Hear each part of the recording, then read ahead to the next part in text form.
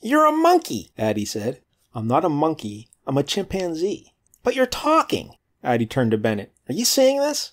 Her brother adjusted his glasses. It's a talking monkey, all right.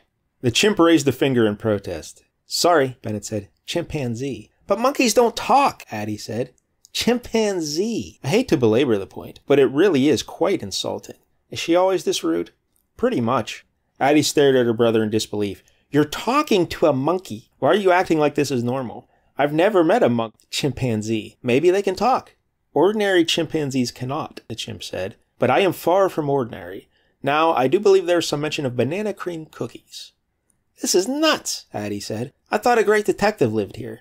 Guilty as charged. Sebastian Winthrop at your service. However, if I may correct you yet again, I am the great retired detective. Not really doing the detective thing anymore. But you're a monkey. Monkeys can't be detectives.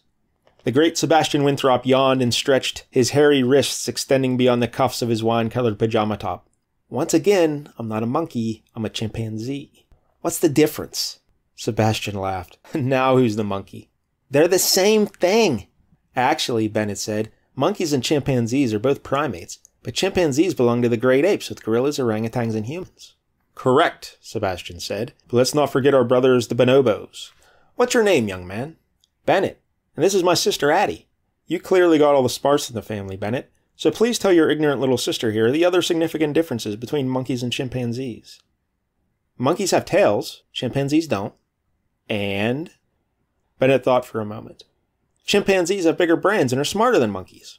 There it is. Sebastian pointed to himself. Chimpanzee. He pointed to Addie. Monkey. Now, let's have a go at those cookies.